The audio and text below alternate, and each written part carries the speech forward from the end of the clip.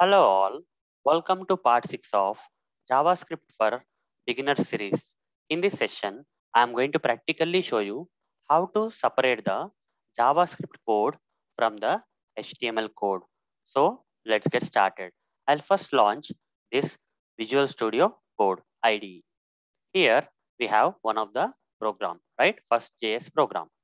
So this is the HTML code, guys. Inside the HTML code, we have this JavaScript code written here. You see, this is the JavaScript code which is there inside the HTML code. So before I separate this JavaScript code from this HTML code, first let me change the theme of this editor, guys. Okay. I got some feedback from few people saying that they are unable to see the screen because of the dark background. So anyhow, I'll be showing you how to change the theme, guys. Okay. So that is also will be covered. Okay. Just click on the settings icon, and here in the Visual Studio Code, click on the settings icon. Here there is something like color theme. Just select that. So currently dark plus default dark is selected. We can go to some lighter themes or something like this, guys. Okay, either this one or this one. So I'll go with this second one, guys. Light plus default light. Okay, you see the theme got changed. The theme got changed, and the dark background is gone, and now we got the white background, and on that we have this HTML code. Inside the HTML code, we are writing some JavaScript code inside the script tags. That's fine. So far, so good. But guys, I want to separate this JavaScript code, okay, into a separate file. I don't want to have the JavaScript code inside the same HTML file. Rather, I would like to separate this, okay. I don't want to write the JavaScript code in the same HTML file. Rather, I want to separate. How to do that? How to do that? For that, guys, create a new file. Okay, I'll just call this file as uh, demo file. Okay, demo.js. Demo.js. Here .js means JavaScript. Okay, I'm just creating a JavaScript file, guys. So just press enter, guys. Demo.js will be created.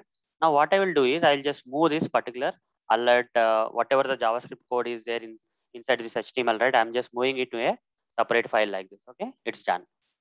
It will be auto saved, guys. I selected this auto save option, so I don't have to save every time I move the things and all.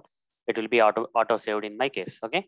Anyhow, in this demo.js, we have the JavaScript code, and I was able to successfully separate it. But how to run that? How to run that, guys? Okay. How to run this demo.js file? So for that, guys, we can run it from the HTML code itself. Okay. We can run this separate demo.js file from the HTML code itself.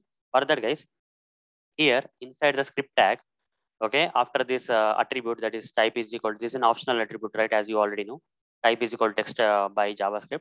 We'll create one more attribute known as src is equal to, just provide the double quotes. Inside the double quotes, we have to provide the path of this demo.js. But if in case this demo.js is at the same location where this particular HTML file is there, right? As you can see here, this first JS program.html and demo.js are at the same location under the same VSC files folder, right? So what we can do here is, instead of providing the entire path, you can just provide the name and extension. That will be enough, guys. Okay, I can simply say demo.js.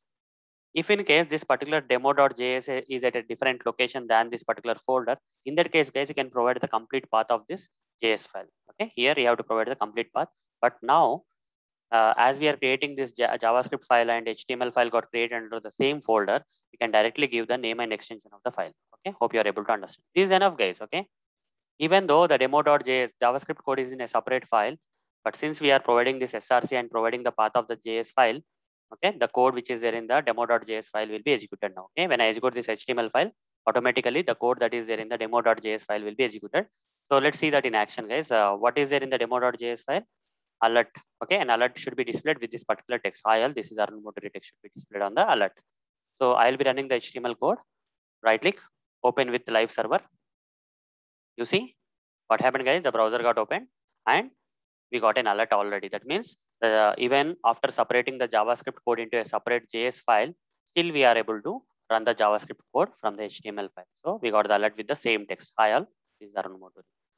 So hope, guys, you understood how to separate the JavaScript code from the HTML code, and still we can execute the JavaScript code from the HTML file, even despite of separating it from the HTML code.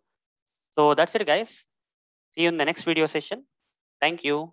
Bye.